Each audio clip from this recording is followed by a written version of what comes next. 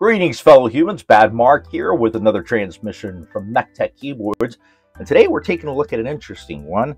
It's the Inland MK47. Now, for those of you that may not know, Inland is an in-house brand of Micro Center.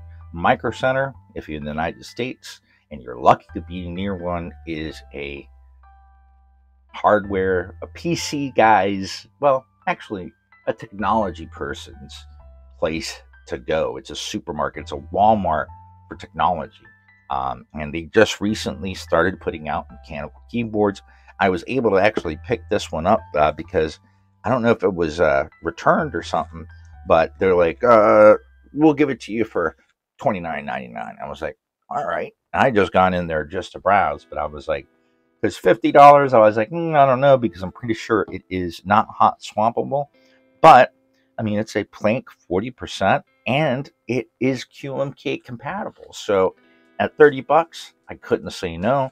And it doesn't look like it's open. I mean, although they could have cheap shrank it again and just had this, but they were like, yeah, because it's like that, we can give it to you at $29.99. I was like, all right, I'll pick it up. Let's take it home and let's look at it. So this keyboard has a 47 key minimalist style, which is a Plank. It's easy to carry, of course. Has guano red linear switches. I'm going to guess that they're probably stock. It has customized multimedia functions, 17 lighting modes, separated, easy to use key line.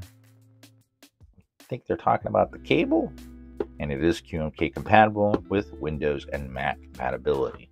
So let's go ahead and tear this shrink wrap off. All right, so before we take a look at the keyboard, let's see what we've got inside. We've got an MK47 user manual, and it tells us all of the mappings that it has right now. That seems to be fairly complete. As well, it gives us all the different function or code combinations for us to be able to get to the specific keys that we may need. A lot of people are like, how do you use 40%? Layers, that's how. They call it lamp effect, but the light settings, and then function hyper, hold down for 5 seconds, and the keyboard will flash. That's a factory reset. As well as toggle the color of the backlight, lamp efficiency mode switch, brightness, and speed. Let's see what else we've got in here. So we have a wire keycap puller, and we have a decent nylon braided USB-A to USB-C cable with a elbow connector. So it might be on the side to plug it in. We'll have to find out. And here we are with the Inland MK47, and I gotta say, it's kind of cute. I have a special place in my heart for 40% keyboards, but I gotta say, I like how they have all the sub legends already, so we know exactly what we can get to, and has the most minimal ping. Let's go ahead and check out the keycaps here real quick. Actually, let's go with the space bar. And are these shine through? They look like they could be, but I'm going to say they're definitely not hot swappable. But, oh, they are hot swappable. Well, shiver me timbers. I think we just moved up to another level. QMK hot swap, 40%. $29.99, and I think I might have gotten a good deal. So the stock switches are definitely pinging, but we can fix that. It does appear to have some of the newer style stabilizers, which thankfully are very well attached, and they are well lubed, maybe a little over lubed, but that's fine. It does not appear though that we have anything below the case, or oh, I can't tell from this one. Let me see another one.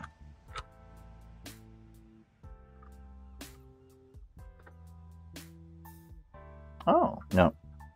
We don't have any sort of dampening between the plate and the PCB, or the PCB and the bottom of the case. And it does appear that we have a steel plate. All right. Well, you can't win them all. I'm just honestly surprised, pleasantly surprised, that we have hot swap, 5 and pin hot swap compatibility. They are north facing. I gotta say, for a steel plate with no dampening and Huana Reds stock switches, I'm actually surprised that it actually sounds decent. It's by no means awful, and I'm surprised that they have the corner of the elbow on the USB connector as it's on the back, but that's neither here nor there. There's no flip out feet. Now this is definitely something I will be coming back to mod, because not only could I replace the keycaps, although I kind of like these. I'm not sure exactly what they are. I want to say they're almost like a sculpted OEM, because they're not quite as tall as, say, an SA profile, but they are sculpted and they are nice. And we can feel the difference in the rows, which is the most important thing, well, for me anyway, when it comes to touch type. But I mean, don't get me wrong, I love XDA keycaps, but too many times I find myself, wait a minute, which row am I in? Because they're all the same height. But these actually give us an indication of what row we're on, just because of their different heights and angles. I'm honestly surprised at how well it sounds stock. I gotta say, I really am. I have bought a lot of Inland products over the years, because I've always been lucky that I've always lived within like 20 miles of a micro center. So it has always been great, especially when, you know, say you're building your new workstation and you forgot a SATA cable, or you need a, you know, Molex to SATA power adapter, or any number of things that, yes, you can get off of Amazon, but you might need to wait 1 or 2 days before you get it. You could just pop in your car, drive down to Micro Center, and pick that up, along with $100 worth of other stuff that you may or may not have needed, but you're happy that you got it. Micro Center is definitely one of those places that I need to practice constraint and control, because there's so many things. And I mean, I've walked in there, you know, needing a cable and walking out with a brand new monitor. It was only $69. It's like, do you need it? No, but it was only $69. And I use it on my bench, and it was 69 bucks. So it's like, it's an HD. Yeah, it's not 4K, and it's only got, I mean, actually it does have 60 hertz polling rate, but that's the standard. But I mean, it was just too good of a deal to pass up. There's been so many times, heck, I've walked in there and picked up a new computer because it was so cheap. Like, oh, there's only 3 of them left. Wait a minute, this was MSRP of $799, and now it's $259. I have to get it. I have no choice. I am a bit of an impulsive buyer, so I have to sometimes just keep my credit card at home and just take out cash and just be like, this is the most I can spend. So, because when I went there for this, I was actually going for a couple of cables that, yes, I could have gotten off of Amazon, and a buck or two cheaper, but I hadn't been to Micro Center in a minute. So I said, hey, why not go ahead and pick up one of these? So I'm curious to see the QMK compatibility of this keyboard. So let's go ahead and plug it in. Oh, the lights come on immediately. Let's see how these lights look.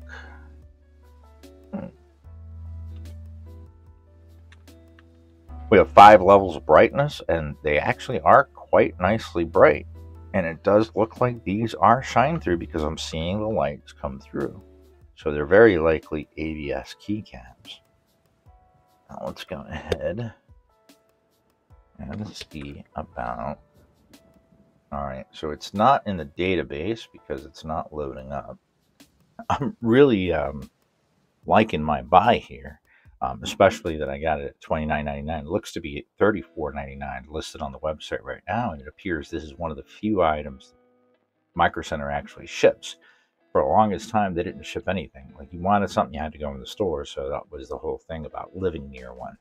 So not only does this keyboard have VIA, it is got QMK source, and it's by Johnny Lee, HFD. I've seen his code in a lot of products from Akko, Monsgeek, and a couple others. So, and I found his implementation to be fairly decent for the keyboards I've tried anyway. So it really, I mean, I could say that this is probably a good 40% plank to start with. If you have always looked at 40% and you've been like, ooh, I'd like to try that, see if I could use it, because they're actually already pre-programmed in a pretty good, with pretty good functionality. And the fact that, I mean, we don't have all the sub-legends like for the third layer, but we do have 4 layers available. Like say any of these number or the symbols above the number, it's just function shift and then the key that you want. But having those sub legends on here, I mean, you've even got mute on here, is pretty, it makes it a lot easier to start to get used to it. And despite it not being exactly how I program my 40%, I actually think I like the way that this one is laid out even better, and I might switch my other ones to it, but I'm going to play around with it for a while and see what I can get out of this, because I gotta say, for the price, I mean, whether it be $29.99 like I got it, or $34.99 as you can get it from the site right now, it's a I say it's a good deal. I really think that this is a it's a nice little 40%. It doesn't have any padding, but that's something that can be added. But despite that, it still sounds decent. I mean, obviously we're only dealing with one stabilizer key here, and the shine through, which I usually am not the biggest fan of, is actually not bad at all. I mean, they are 1.1, which, I mean, at least goes above the 1 millimeter. And also for being unlubed, I mean, it doesn't sound like a dream. It definitely tells me, or tells my ear, that this could definitely be modified very easily and would be able to sound very good, or at least as good as the case will allow, because it is a pretty slim case, doesn't weigh much, but I mean, for just throwing this in your bag or even making a cyber deck, this might be a really good choice. Just the specs. Today we're taking a look at the Micro Center Inland MK47, a 47 key, 40% wired plank style keyboard. Now this keyboard does have QMK source and is VIA compatible, and I will include a link to the JSON file below. It has shine through OEM keycaps that I would guess are ABS, but I'm not able to find anything in the listings. It also includes sub-legends for the different layers. There is no dampening in this keyboard, and it comes with stock Guano Red switches. The weight of this keyboard comes in at 345 grams. The chin sits at 18 millimeters, while the back sits at 22 millimeters, providing for a typing angle of 5 degrees. The MSRP for this keyboard is $49.99, though it is currently listed for $34.99 on microcenter.com. So I gotta say, for a 40%, which is not what you'd call a very common layout, it has been more left to those of us that are programmers and those of us that are just like minimalist. And I mean, I have a little collection of 40%. I'm quite fond of them. But all of them I paid $50, $60, maybe $70, and even sometimes bare bone. So the fact that this one is available for $34.99 and it's QMK and VIA, an actual true VIA, because it's built off QMK and you can modify the source to your heart's desire, is honestly just speaking to the current state of the market and what we have available. I would almost, argue that 6 months ago, $50 would have still been a good deal for this, but at $34.99, if you want a 40%, this is a great keyboard to start with. I mean, the construction of it is pretty simple, and I am going to open it up and get in there. I mean, it is tray mount, So, I mean, if you want gasket mount, then I'd suggest the Akko. Akko has a very nice 40% in an acrylic uh, semi-translucent case. That one's really nice, but it's not a plank. So this one does offer, I mean, what a lot of the plank 40% out there do. The 47 keys, 2U space, and 4 layers, which should be more than enough to program for anything that you might need. So it's going to take a little bit of time to get used to it, but muscle memory and everything, it shouldn't take that long to get used to. I'm already kind of used to it, even though the mappings are slightly different than what I do on mine. But I do, because I actually like the default mappings that it includes. Honestly, I was not expecting to like this very much, but I saw it keep popping up, and then, like I said, I went to Micro Center and they gave it to me for what was $20 off, because of the torn shrink wrap. But obviously there's no issue with this keyboard. I also want to get into the QMK source and go ahead and build my own and see if I can see if there's any issues. But so far the code seems fine to me. I mean, I just did a quick overview of it. If you're looking for a 40%, this just might be it, especially it being QMK Avaya. I mean, I love the fact that I can just plug it into my Linux machine and I don't have to worry about loading up a virtual machine or moving over to my Windows laptop. It just works. So I like it. I really like it. I hope that you guys enjoyed my review of the MK47 from Inland and Micro Center. If you have any comments, any questions, any suggestions for what I should do to it when I come back to it, because I will be coming back to it to mod it, and probably going to mess around with the QMK as well. I'd be glad to answer your questions. Please place them down below in the comments. I do my best to answer every comment in a timely manner.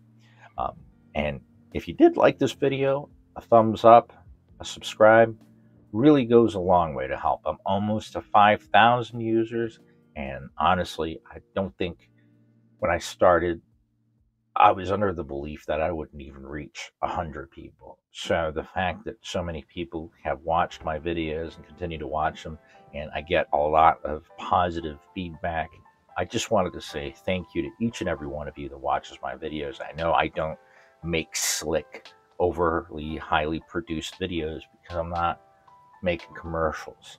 I'm just presenting the keyboard and giving you my opinion, as well as giving you the hard facts about it. So I really appreciate each and every single one of you guys' support.